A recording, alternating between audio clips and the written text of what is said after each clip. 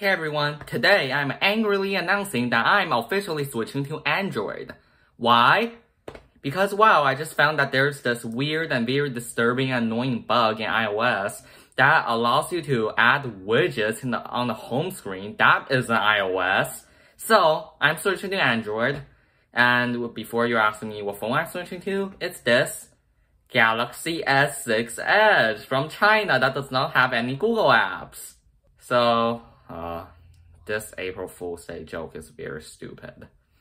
But anyways, thank you for watching, and new video coming soon. Hint, I bought a new computer.